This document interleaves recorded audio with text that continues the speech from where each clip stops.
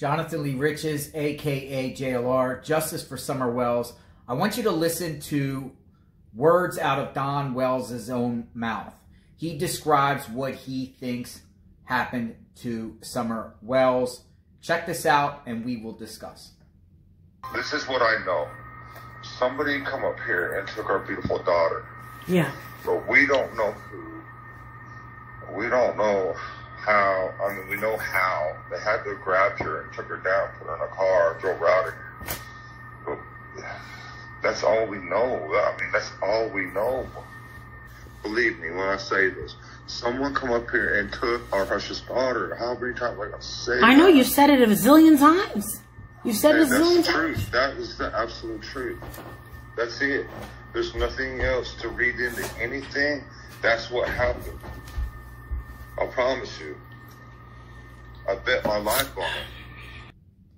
Don thinks that someone, he says someone like one person, took Summer, went up to the house, brought Summer down to the road, and took her away in a car. He says a car.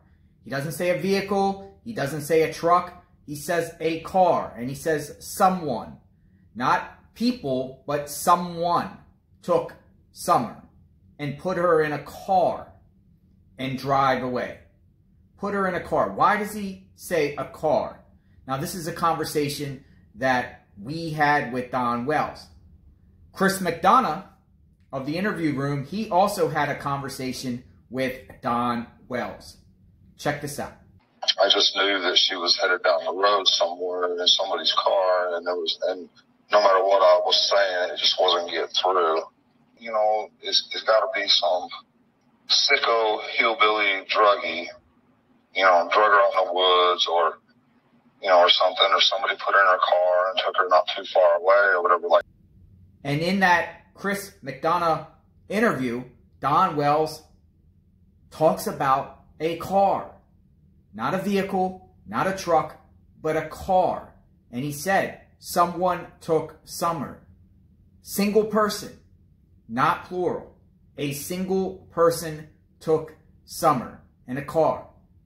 He said car with us and with Chris McDonough.